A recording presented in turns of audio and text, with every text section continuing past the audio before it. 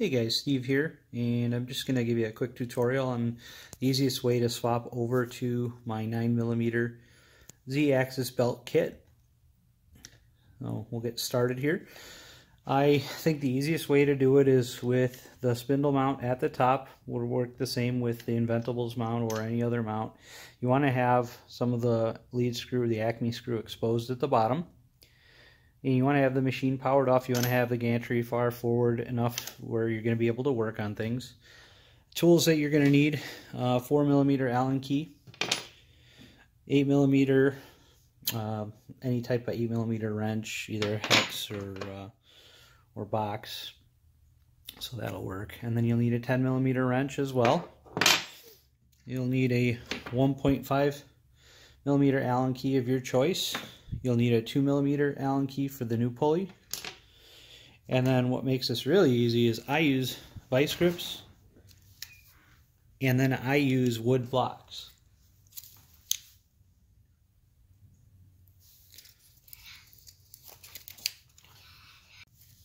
Okay, let's get started. Now this tip is going to be helpful for anyone who's having issues getting this top nut tight enough. Now this top nut has to be tightened all the way before you tighten the set screws on any pulley, because the function of the nut is to put force on the pulley down against the washer, against the inside of the bearing, and pull the lead screw up against the bearing. There should be no play in that. And I see a lot of people having issues with these set screws falling out, the pulley slipping, but a lot of it could be alleviated just by having this nut properly tightened. So what I like to do, 2 wood blocks, pair of channel locks, vice grips, and with 2 hands you go in, and it's a little tricky to get positioned sometimes, but you go in and hold the wood blocks in with 1 hand, and you come back in with your pliers, square up the tips centered with the lead screw, make sure you're on the wood, and clamp it down tight. You're not going to hurt the shaft of the screw if you're using wood blocks like that, as long as you don't overdo it. Okay, now that we've got the lead screw clamped between the wood, I changed camera angles so you're not seeing my arm while I'm doing the work here. Next step is we have to loosen the tension on the belt, and there's the 4 nuts and bolts that are in the slots on this plate for the motor. So I've already loosened 3 of them ahead of time to save time in filming here. I'm just going to loosen up the 4th one, and we need our 4mm Allen and 8mm wrench. So go ahead and loosen that up. Once that's loose, we can move the motor forward.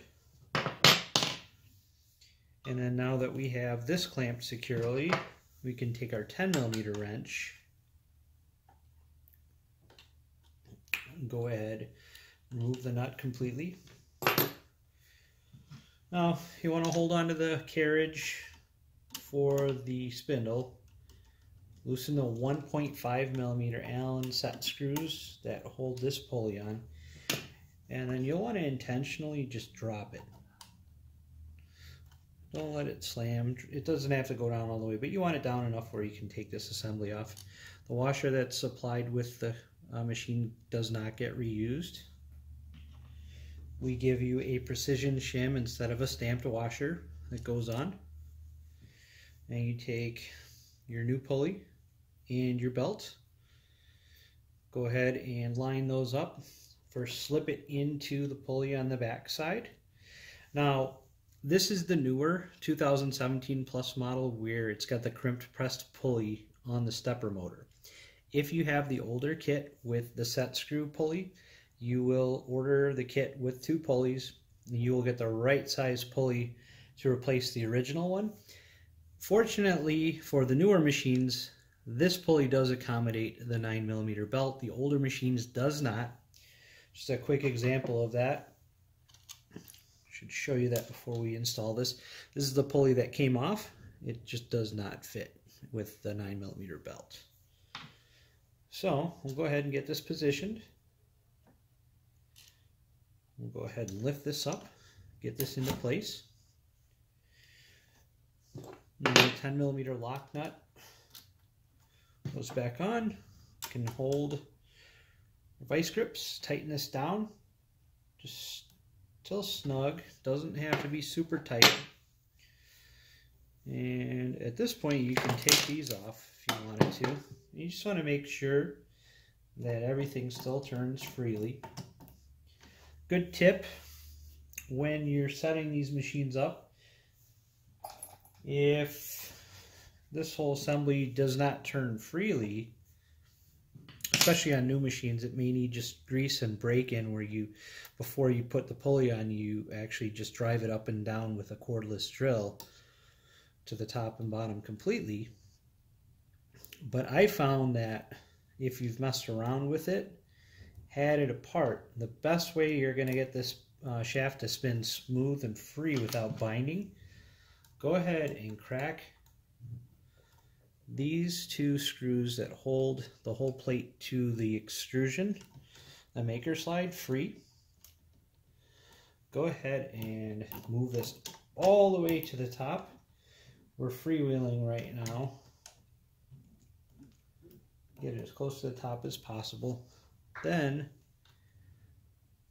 you just gently make sure this is lined, centered best as possible. Then retorque these, because there's a little bit of slop in the holes here. And if you can line this plate up better while you've got everything apart, it just makes things run a whole lot smoother. But got our 2mm Allen, already tightened these up. Make sure they're nice and tight. You can use Loctite on them if you want to. I haven't had a problem because these are M4. With the M4, I find that less problematic than the M3 that comes in the original pulley.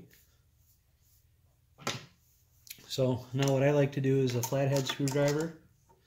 Just gently, you don't want to force it, but just enough to hold tension on there. And sometimes you can get lucky and wedge it. You want to tighten one fastener down.